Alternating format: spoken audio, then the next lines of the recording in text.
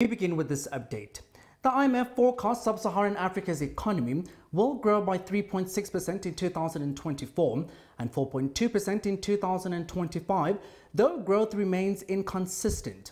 Meanwhile, in its October update, the IMF now expects South Africa's GDP growth to be 1.1% in 2024 and 1.5% in 2025, slightly up from earlier projections. In addition, the IMF notes that following a series of external shocks, many African countries still face financing difficulties and high poverty levels. IMF African Department Director Abebe Salesi provides further insights on this outlook. Sub-Saharan Africa's economic outlook is slowly improving, thanks in part to difficult reforms which are starting to bear fruit. But the region still faces considerable challenges. Growth will remain subdued in 2024 at 3.6%, with significant variation across the region. Resource-rich countries in particular, notably oil exporters, are struggling to keep up. In 2025, growth is expected to improve modestly to 4.2%. On the more positive front, inflation is back close to the target range in about half the countries in the region, playing off the monetary policy tightening that has been taking place.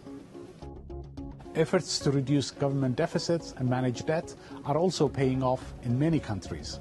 The debt-to-GDP ratio and interest burdens remain high, but are no longer continuing to rise, and countries are rebuilding their foreign reserves. Despite these improvements, the cost of servicing debt is taking money away from much-needed spending programs to address development needs. Many countries still face a funding squeeze and are unable to access markets or borrow from markets at affordable rates. Political and social pressure are complicating the situation even more. High poverty rates, rising cost of living, and the lack of opportunity are fueling social frustrations, making reforms more challenging to implement. To navigate this difficult landscape, policymakers face a tough balancing act. Putting in place reforms to promote growth, further reducing economic imbalances, and doing so while building buy-in and social and political support for reforms.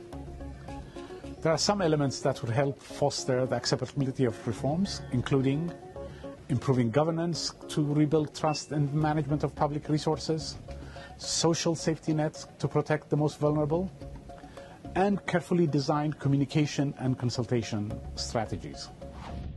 It is, of course, also critical that the international community does much more to support countries pursuing the right policies. These reforms often take time to bear fruit, and international solidarity is essential in the interim. For our part, the IMF stands by to strengthen our already deep commitment to supporting the region.